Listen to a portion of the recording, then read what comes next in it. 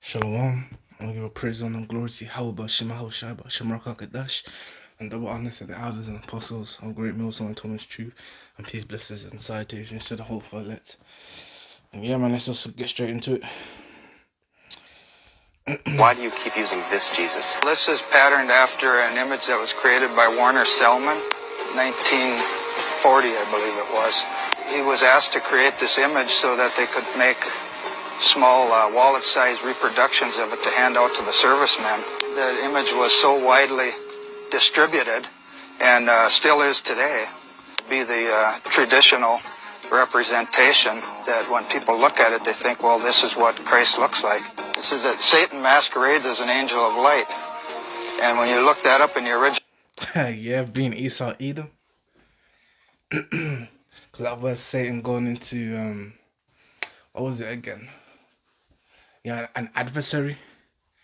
Or even an accuser, man. Like it's mentioned,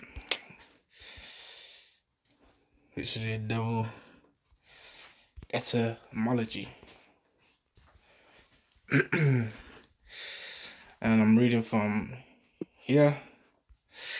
And it says the devil, Satan, and which is general use meant an accuser and a slanderer. So you would basically call, oh, this girl, man. Why is it? Oh. You know what, forget it, man. I'm gonna carry on with the video. That girl can wait. Where was I? Yeah. And we know that the slanderer or the accuser is Esau Edom. Because he's the one who accuses us before our power day and night. As it's made mention in Revelation 12, man. Not Revelation 12. Wait. You know what? Let me have a look at it. Accuser. Brethren. Cast down. Or maybe I spelled that wrong.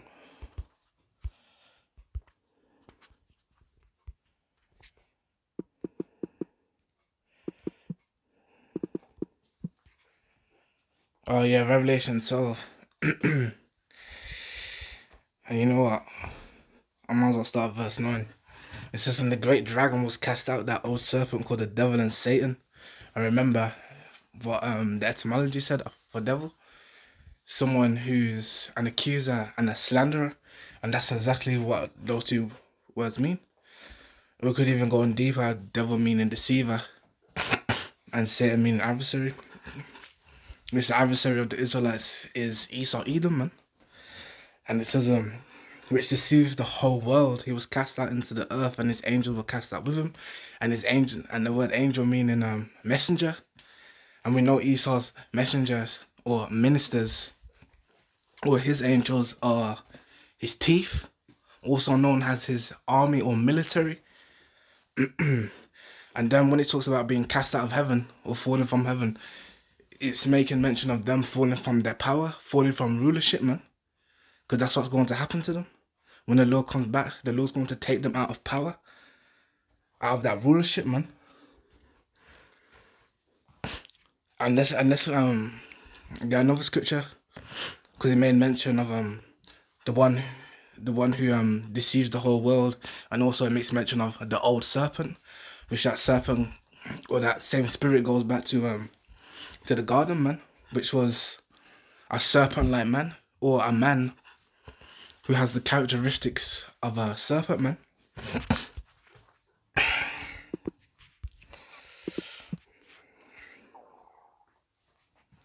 Psalm 15:16, it says, but unto the wicked, and we know the wicked is Esau Edom, as it makes mention in Malachi 1:4. It says, what hast thou to do to declare my statutes, or that thou shouldst take my covenant in thy mouth? And with Esau Edom, they've taken the covenant in their mouth. How? By proclaiming that they are the church, man. You got the Pope up in the Vatican pushing his pagan Roman religion to the entire world. And then you got these Amalekites also who claim to be the people of the Lord, but they have nothing to do with the Lord's covenant, man. And it says, seeing thou hatest instruction, castest my words behind thee. Yeah, just like Cain, man. Cain literally knew the correct way to sacrifice, and what did he do? He didn't want to do what was righteous or what was good according to Yahweh Shem Hamashai, but instead he did the opposite. It says, when thou sawest a thief, then thou contendest with him, and hast been partaker with adulterers. Thou givest thy mouth to evil, thy tongue framing deceit, as it made mention in Revelation 12. It makes mention of him deceiving the whole world, and like it made mention in Revelation, Psalms 50 and 19, their tongue frameth deceit. So in their mouth is lying words, man. And it says, thou sittest and speakest against thy brother, thou slanderest thine own mother's son. Yeah, and like it made mention in the etymology for devil, someone who's an accuser and a slanderer. And that's Esau Edom, man, our adversary. And then we go to Psalms 58, because it made mention of the old serpent.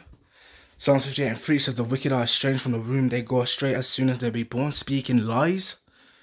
Their poison is like the poison of a serpent. They are like the deaf adder that stoppeth her ear. So you see, literally the things that come out of these Edomites' mouth, it leads to death, man. Their ways lead to death. Their words are like poison, man. And that's exactly what happened to Eve. Literally, that old serpent being that serpent-like man, or that man with the characteristics of a serpent, being cunning and deceptive. He basically beguiled Eve, man, and literally used those deceptive words to make her go off, man. And like I made mention, man, like the scriptures made mention through her.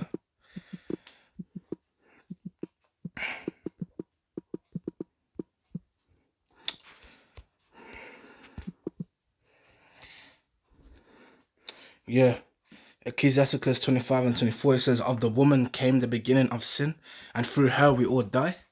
So like I made mention, man, she listened to the philosophies or the wine of that man had who has the characteristics of a serpent.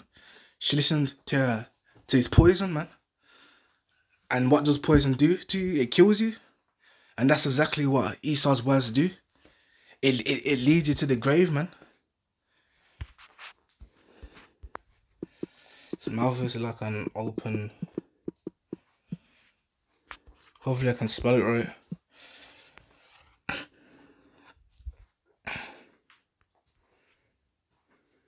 Yeah, Psalms 5 and 9, it says, for there is no faithfulness in their mouth. Their inward part is very wickedness. Their throat is an open sepulchre. They flatter with their tongue. And yeah, man, a sepulchre is basically a grave, man, or literally tombstones with dead bodies inside it. And that's exactly what Esau's wine does. It causes you to go astray. It causes you to commit iniquity. It causes you to perish, man. Greek, it's a Greek word that means to disguise.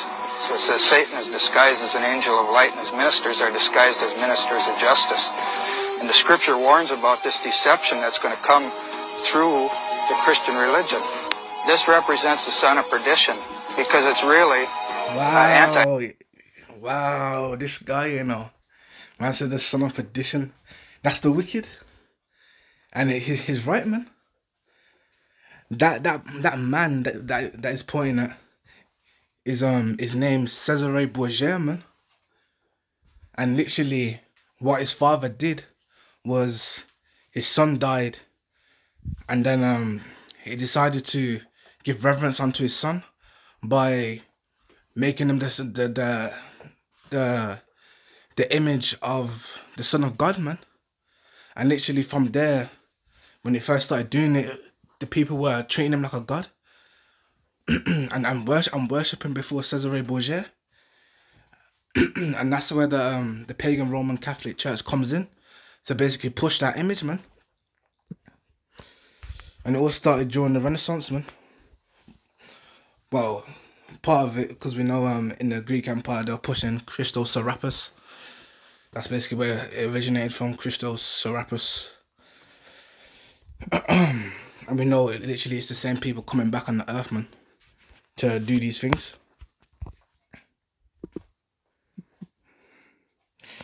Yeah, Job, let me go to Job 9:24. It says, the earth is given to the hands of the wicked, being the Edomites. He covered up the faces of the judges thereof, if not when, who is he? And how did he cover up the faces of the judges? By changing their images, man. By changing their appearance and putting these false images in. Laid open the book of the law. 1 Maccabees 3:48. You know what? Let me click on it.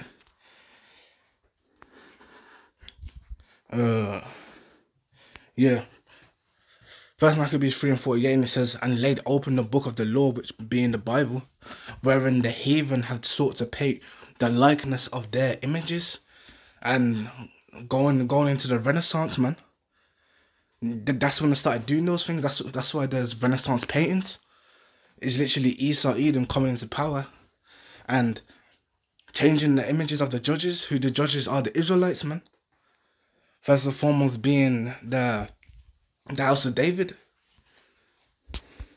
Like the scripture may mention, I think it's in 1 Corinthians. 1 Corinthians 6:2 says, you know, let me click on it. It says, do you not know that the saints shall judge the world? And if the world shall be judged by you, are ye unworthy to judge the smallest matters? Know ye not that we shall judge angels? How much more things that pertain to this life? So that's who the judges are. And Esau Edom covered them up, man, by changing the image and applying his own images.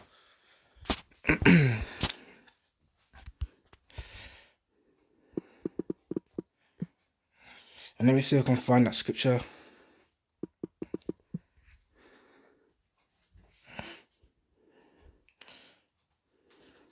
Oh yeah, here we go.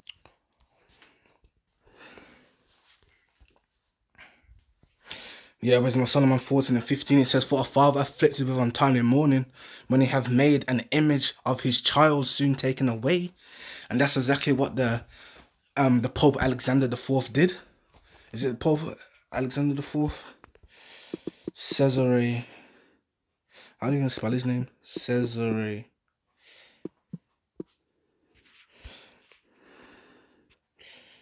Parents, yeah. Yeah, so this is his father, also say his dad, who created the you see that, former head of the Catholic Church, the pagan Roman Church, man. And that's the image they used. They used this as the image of the Son of God when they came into power. And when he died, that's exactly what his dad did, man. He made an image of his son for people to worship him. So let me carry on reading. For a father afflicted with untimely mourning, when he have made an image of his child soon taken away, now honoured him as a god, which was then a dead man, and delivered to those that were under him ceremonies and sacrifices. It says, thus in process of time, an ungodly custom grown strong was kept as a law, and graven images were worshipped by the commandments of kings. So you see, and that's exactly what Esau did. When they were going out conquering and they were pushing Christianity on the people, man, and especially on the Israelites. And if you didn't want to worship Cesare Borgia, you were put to death, man.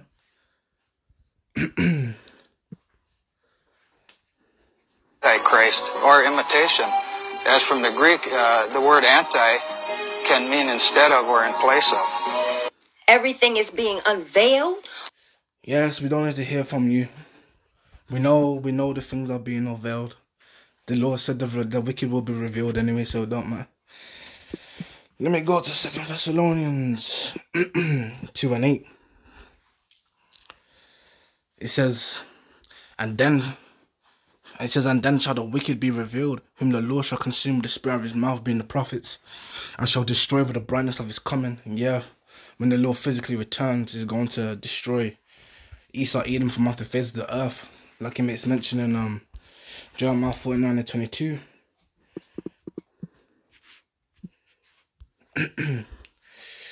Jeremiah 49:22 says, behold, he shall come up and fly as the eagle, and spread his wings over Bozrah, and Bozrah being the places where Edomites dwell. It says, and at that day shall the heart of the mighty men of Edom be as the heart of a woman in her pangs. So yeah, man, they're going to be afraid, man. They're going to turn into bitches in that day. And verse 9, it says, even him whose coming is after the working of Satan, with all power, signs, and lying wonders. And like it made mention in Revelation 12, man. They deceived what? The whole world. And just like their forefather, that same spirit that was in the garden with Eve, or should I say on the earth, because we know Eden or Idan is known as earth. And that spirit that deceived Eve, that's literally their forefather, man. And he deceived her by way of his speech, man. And they're doing the exact same thing. Yeah, subtlety.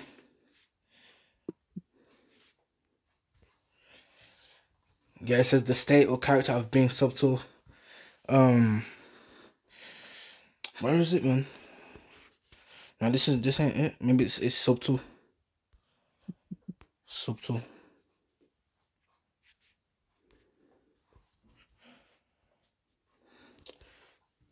No, that's subtitles. It's like yeah.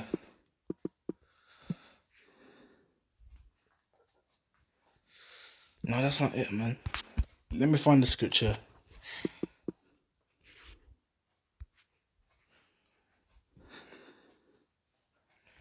Subtlety.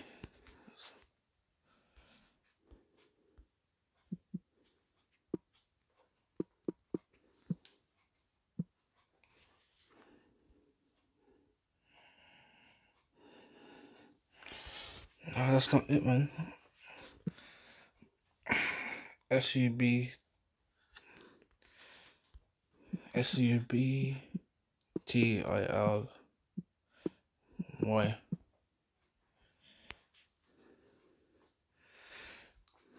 So now it's just gone.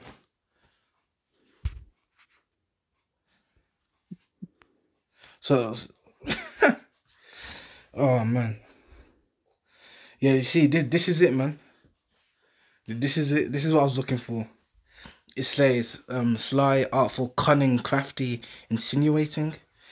And that's exactly what Esau is, man. It even makes mention of that's one of the, what's the word? One of the, I forgot what it's called, man. Yeah, attributes of Esau, Edom, man. As it makes mention here, Genesis 25:27 says, and the boys grew, and Esau was a cunning hunter, a man of the field, and Jacob was a plain man dwelling in tents. So you see, there goes that word cunning. And let's see what cunning means, man. This is having or shown skill in achieving one's end by deceit or evasion. That's exactly what that same spirit did in the garden with Eve, man. It came with its winding philosophies, enticed Eve with what he was saying, and deceived her, man. And let's go into this word. Let's go into this word. Where is it again? I think it's beguile.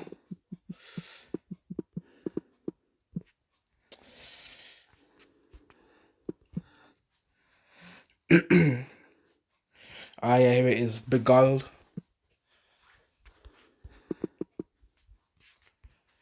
It says charm or enchant someone, often in a deceptive way. You see what I mean? There's that deception again. And that's exactly what happened, man. That's exactly what Esau does. It comes with his deceptive words, his deceptive English, because we know that English is basically casting spells, and literally goes back to enchantments and witchcraft. And literally, with English, you can literally trap people, man. The English language is deceptive, just like Esau Edom, and that's why he uses it, deceiving people with these words, man, and casting spells on them and charms on them and enchanting them. That's Esau Edom for you, man. The damn deceiver, the devil. That's exactly what devil means, man, deceiver. And it also goes back to an accuser and a slanderer, man. But yeah, man, I hope this was edifying. I want to give all praise, honor, and glory to Yahweh Shem Shai and Shalom.